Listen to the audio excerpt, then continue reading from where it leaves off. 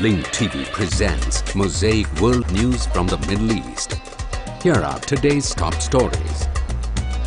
Iraq's deadliest day in 2 years leaves 107 dead in 13 cities. Syrian regime asserts it will not use chemical weapons under any circumstances. And police attack Moroccan citizens protesting government corruption. Mosaic World News from the Middle East begins now.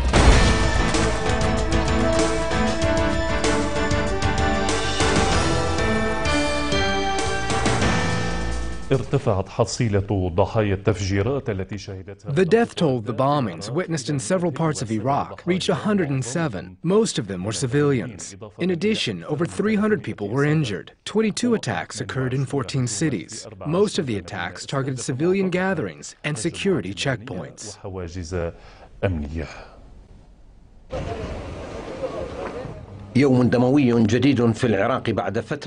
Today was another bloody day in Iraq after over 2 years of calm. Hundreds were killed and wounded in a series of attacks that hit the Iraqi capital and northern cities. The 23 attacks that took place in 15 Iraqi cities were carried out with explosive belts and devices, booby-trapped cars, and a carload of gunmen. They mostly targeted the security and military centers of the police and army. These attacks are considered the bloodiest since 110 people were killed in similar attacks in May of 2010. The area of al-Taji in northern Baghdad witnessed 7 attacks, including the detonation of explosive belts and devices, and a booby-trapped car, causing the deaths and injury of dozens of people. The attacks also destroyed some homes and damaged many others. 15 minutes before we were supposed to go up, a bomb was detonated. Where's the government? Where are the police? Where's the security and stability? And then there's all this material damage. All of these homes were damaged. Here, 4 homes were destroyed, and about 15 homes were damaged. The city of al-Sadr, east of Baghdad, also witnessed booby-trapped car attacks that caused several deaths and injuries. The attacks caused massive damage to a number of stores and homes. We were sitting by the door and a booby-trapped car exploded. This area has families, children, young people, and elders. An armed attack with automatic weapons and grenades targeted a military base in Dulayya, north of Baghdad, leading to the deaths of several soldiers.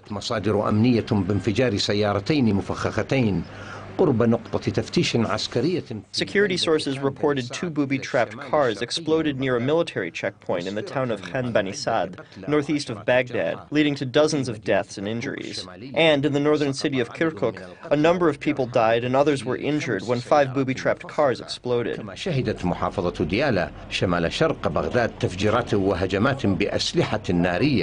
Diyala province, northeast of Baghdad, witnessed explosions and armed attacks on checkpoints in different areas, leaving dozens of casualties. These attacks come on the eve of statements made by the leader of the so-called Islamic State of Iraq group, in which he called on Arab gunmen to head to Iraq to participate in bloody attacks during the holy month of Ramadan. This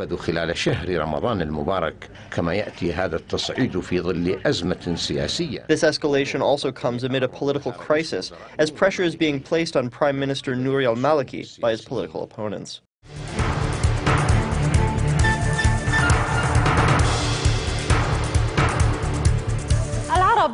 The Arabs have offered President Bashar al-Assad a safe exit in exchange for his quick resignation. However, Syrian Foreign Ministry spokesman Jihad al-Maqdisi confirmed that the people will decide, not the Arabs. Meanwhile, clashes are continuing in Aleppo and the army has taken control of most neighborhoods in Damascus. After fierce clashes erupted in the neighborhood of al-Mazza in Damascus between regime forces and members of the Free Syrian Army, the Maher al-Assad-led 4th Division, supported by helicopters, was able to regain control of most neighborhoods in Damascus, according to confirmations by the official authorities. Syrian television broadcast images of the identification cards of those it referred to as terrorists, indicating that they are Jordanians and Egyptians. The Syrian Revolution's General Commission reported the resumption of violent shelling this morning in several neighborhoods in the city of Homs, as fierce clashes continue between regime forces and opposition fighters in the neighborhoods of the city of Aleppo. On the other hand, official authorities denied that clashes occurred in Aleppo, as state television broadcast video clips of the city's streets, assuring that it is calm. Meanwhile, the Syrian Foreign Ministry spokesman Jihad al-Maqdisi held a press conference during which he condemned the Arab minister's call on Assad to resign and discussed the issue of biological weapons. We confirm that chemical and biological weapons will never be used. To reiterate, they will never be used during the crisis in Syria, regardless of the developments on the Syrian front. The different types of weapons are stored and secured by the Syrian armed forces and are under its direct supervision and will never be used, unless Syria is subjected to a foreign aggression. At the same time, the ministry is warning of another concerning issue, and that is the possibility of terrorist groups armed from abroad amid the increasing failure to hit the political regime in Syria, arming these groups with tactical bombs or mines that contain biological substances and, God forbid, detonating them in a village, then accusing the Syrian forces of it. The change in Mr. Annan's mission is not in the hands of the Arab ministers. As for stepping down in such matters, we tell everyone, to the Arab League and to everyone, that the Syrian people make their own decisions. They are the ones who decide the fate of governments, presidents, states, etc. They are the ones who participate in a national dialogue. Arab foreign ministers had agreed during their meeting to offer Syrian President Bashar al-Assad a safe exit in exchange for relinquishing power. The Syrian opposition must now unite, internally and abroad, to form a transitional government. This does not mean that any transitional government that is formed now will remain in power forever. The Iraqi government announced that Iraq rejected the Arab League's call on Syrian President Bashar al-Assad to resign, saying that al-Assad's fate can only be decided by the Syrian people. As for Russia, President Vladimir Putin assured that toppling al-Assad may lead to a continued war and stressed that Syria's future is decided through negotiations and not on the basis of victory or loss in the conflict. And with that, the European Union decided to tighten its sanctions against Damascus and implement the weapons ban. In their meeting in Brussels, EU ministers confirmed that the ban will include the Syrian airline, which is prohibited from landing in Europe, and additional people will be added to the list of those sanctioned.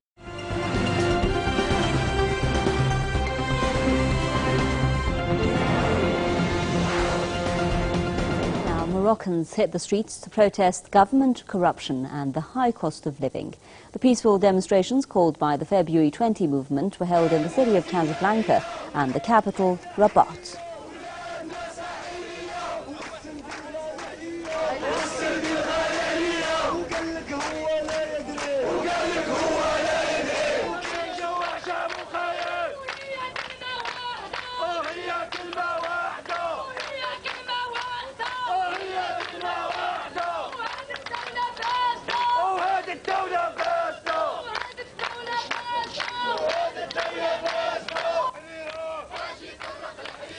But the protests in Casablanca turned violent. Activists say police attacked protesters when they shouted slogans against the Moroccan government. Dozens of people were wounded, several arrested. The new protests come after a series of demonstrations earlier in the year. Back in January, the Moroccan government raised the price of gasoline by 20%, which in turn led to an increase in food prices. Elsewhere in the news now, Turkish activists are demanding the resignation of the country's interior minister over a crackdown on Kurds in the southeast. Hundreds of academics, peace activists and intellectuals accuse Idris Naim Shahin of displaying an aggressive attitude toward Turkey's Kurdish population. They've slammed the government's response to a protest rally in the city of Diyarbakir over a week ago. Police officers attacked a pro-Kurdish rally on July the 14th, injuring and arresting dozens of people. Well, the Afghan government and the US military recently signed a deal based on which foreign forces would have to stop nighttime raids in Afghanistan. But it seems the agreement hasn't changed anything on the ground. US-led nighttime raids on Afghan homes are continuing, especially in the southern parts of the country. Faiz Khurshid has more for us. Another victim of a US-led nighttime raid. Wali Khan was shot dead by US forces right after they burst into his home. The US military said they initially thought the man killed in the raid was a militant, but after further investigation, they admitted he was not. Now all that has left to Khan's family is a picture of him. His family is now demanding justice. We not only call on our government to bring those who are responsible for his death, but we also want an immediate withdrawal of all foreign troops from our country. The raid caused uproar in this family at that night. Most of them are still in shock. Others in this family were handcuffed and then badly tortured. These survivors of the raid also blame the American forces for stealing their $1,000 too during the raid. Yes, it's not a huge amount of money, but for a poor family like this, it is. Foreign troops not only kill innocent civilians during the nighttime raids here, but they also steal our money. That's why we call them the big criminals. Now, no one in this house likes the foreign troops. Resentment and fear is felt very much here. But it's not an isolated incident. We were shown the graves of many other local villagers near where Wali Khan was laid to rest, who were also killed in such nighttime raids. We are being threatened both by militants and foreign troops. There is a large number of Afghan and foreign forces here, but bombers can make their way easily inside. However, this one came in a very sensitive time. It has also greatly angered the Afghan government because US forces are not allowed anymore to enter and search Afghans' homes. This has been recently agreed both by Washington and Kabul. Afghans here are saying it wouldn't be tolerated anymore that foreign troops enter into their homes at night time. Such calls have been repeatedly made by President Hamid Karzai, but it seems US forces are not willing to stop their raids. They describe them as the major part of their mission in this country. Faiz Khurshid, Press TV, Helmand.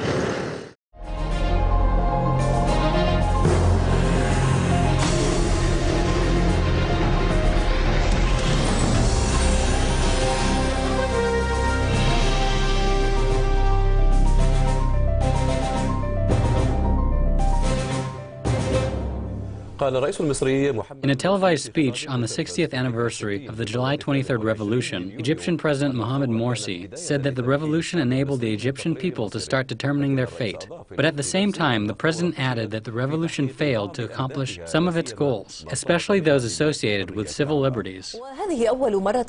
This is the first time a president with an Islamic political background participates in the events commemorating the July Revolution, since that era witnessed clashes between Islamic and nationalist forces. The 1950s and the 1960s. And you remember the 1960s. And you know what the 60s were like. This is how the new president referred to the era of Gamal Abdel Nasser and the July Revolution during his inauguration speech. That era witnessed clashes between the Islamic movement and nationalist forces. On that day, the president was in Tahrir Square, speaking to the revolutionaries about the revolution's cost. But today the president is in the presidential palace, and he must speak to all Egyptians about the July Revolution. It was a glorious revolution in Egypt as a state and for Egyptians as a people. But it does not hold the same status for the Islamist forces. So here's the issue. What does an Islamist president say on a nationalist holiday to a street that celebrates annually a revolution that changed the face of Egypt? The January Revolution of 2011 is certainly an extension of the Egyptian people's history of struggle, starting from the time of popular uprisings at the end of the 18th century. The speech discussed half-complete past glories that could lead to a bright future. This is how the president avoided shocking the nationalist street and distorting the Islamist street's recollection of the events. In the past, and during the former president's era, the July Revolution was completely glorified and had no flaws. Some claim that this is because of the former president's affiliation to the revolution's era and the military. But there are some people who glorify the revolution without glorifying the military. They distinguish between the military of that time and today's military. In both cases, the Islamists have no claim to the July Revolution. We must say that the July Revolution is glorious, whether we want to or not, because this is a duty for us and the President. July is a national holiday, and its vision must be clear.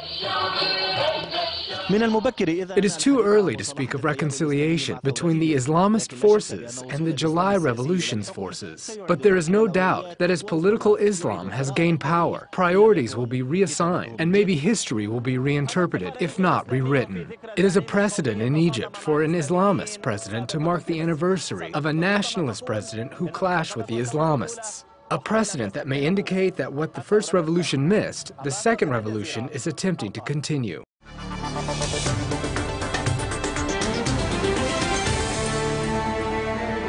قالت مؤسسة أنقذوا الأطفال العالمية إن ربع أطفال العالم لا يحصلون على الغذاء. The international organization Save the Children said a quarter of the world's children do not receive the nutrition required for normal growth, as 300 children die every hour due to malnutrition. A report by the organization revealed that malnutrition stunted growth for over half of the world's children, and that 170 million children under the age of 5 have stopped properly growing due to food shortages. The report ranked Japan as the best place to be a child, while Somalia was considered the worst, and a significant decline in children's living conditions was noticeable in the Palestinian territories. Shukhti al-Kashif reports from Gaza.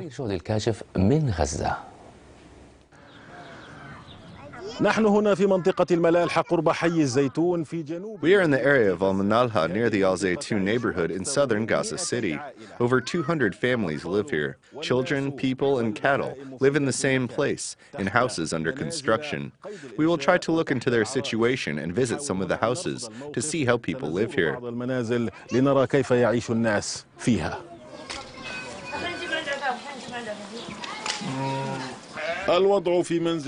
The condition of Radwan al-Malahi's home is almost unbearable, as insects and flies have almost become part of his home that barely fits him, his 6 children, and their mother.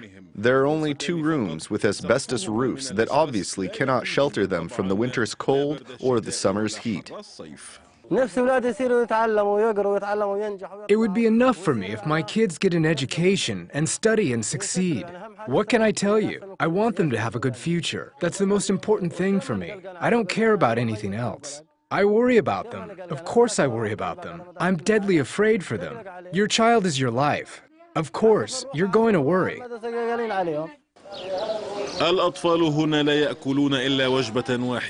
Children here only eat 1 meal a day that consists of some vegetables. They rarely change their clothes and frequently complain about diseases caused by poverty and poor hygiene. However, child Malik seems to suffer even more, as her face is disfigured and she endures pain in her eye. Her mother complains about the international and local organizations' lack of interest in helping them.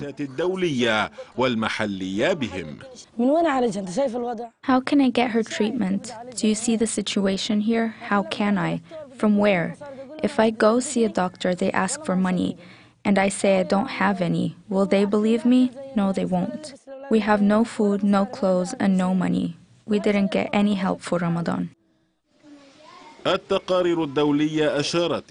international organization has indicated that institutions and governments have neglected to care for the children, seeing that the rates of poverty and unemployment and the political situation in the Palestinian territories have negatively impacted the lives of Palestinian children. More than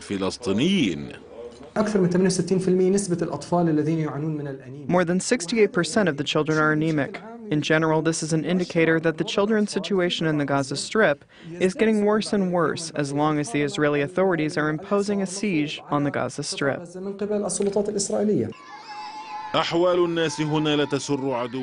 Their conditions cannot even be wished for an enemy. In small rooms, inside houses under construction, a large number of them live in an area that lacks an infrastructure and essential services.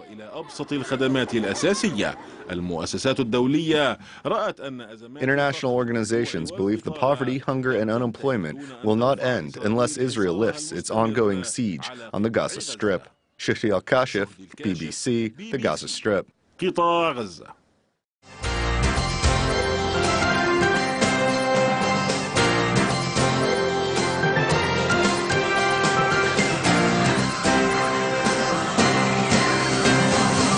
We open with local politics and the storm raging within the Kadima party. Kadima chairman Shaul Mofaz has asked the Knesset's House Committee to approve a request to oust 4 Kadima Knesset members from the party after they tried to join the coalition. Here with more on the ever-changing Israeli political map is IBA's Eli Wogelanter. Good evening, Eli. Good evening. Thank you, Yochanan. As many had predicted, the decision by Kadima chairman Shaul Mofaz to leave the coalition has resulted in a fracture of the party.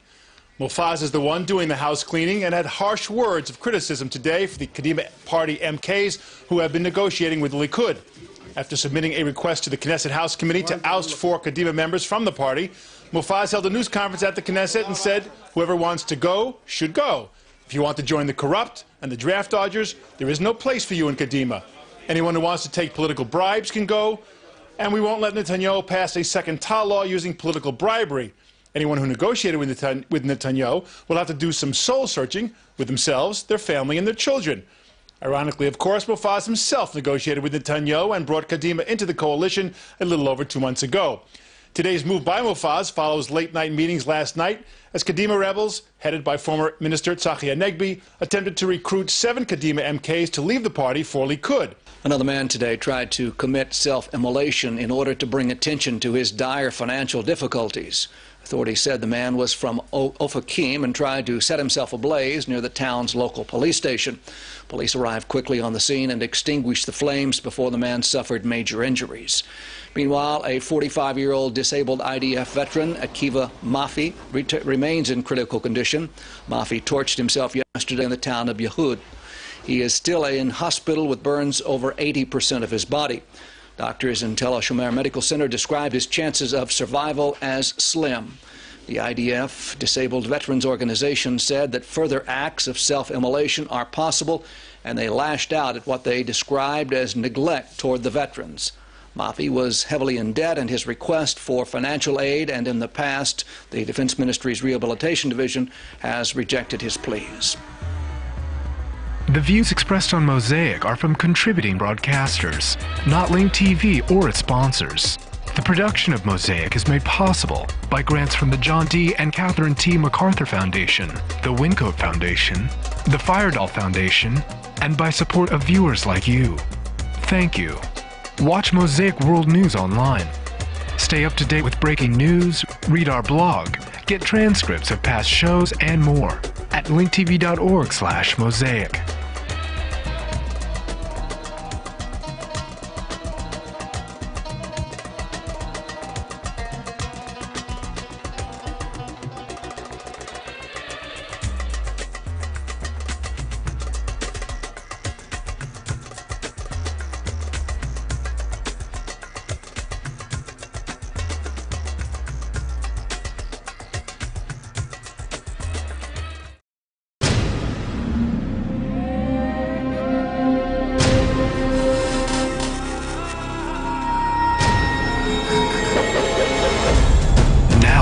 Airwaves, a global channel of uncompromising stories, world news, documentaries, entertainment, and culture. Link TV, connecting you to the world. For more information, visit linktv.org.